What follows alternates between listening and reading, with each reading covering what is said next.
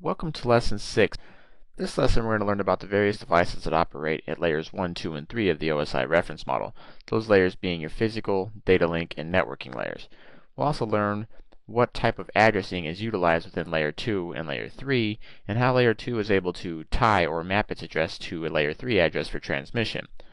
Following that, we'll learn about ARP, or Address Resolution Protocol, and what the table of that would look like. Later, we'll take a step-by-step process on packet delivery, discovering and learning how the packet is actually able to set up a connection over 22 steps. This will really drive home the concepts that we've already learned. Later, we'll talk about the various functions of a default gateway and what it is used for, and some commonly used tools to help verify connection between two hosts that are on separate networks. So let's take a look.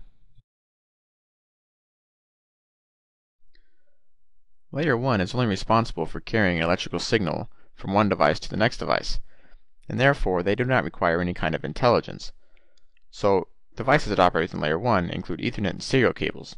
You also have some equipment, such as a repeater or a hub.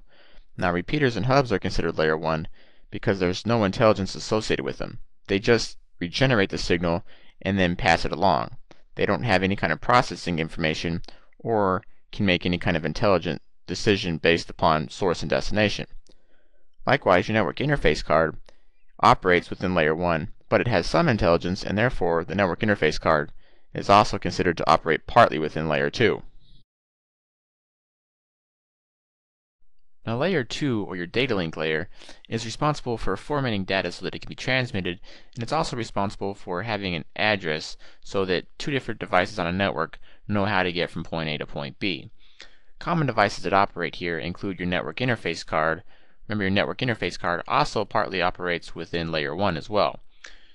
Another device is the bridge, followed by the Layer 2 or workgroup switch. Now, bridges have kind of become obsolete, as switches provide the same operation with added functionality. The data link layer utilizes something called a MAC address to assign devices an address. This MAC address is a 48-bit long address that's written out in hexadecimal that's separated by colons. Now, the reason a MAC address came about was because early networking, you had various protocols that operated within the network layer that were considered to be a NOS, or network operating system. These NOSes were very proprietary, meaning that if you had one from NetWare and one from OSI, for instance, they could not communicate with one another. So a MAC address was designed so that different network operating systems could communicate with one another still by utilizing the Layer 2 address.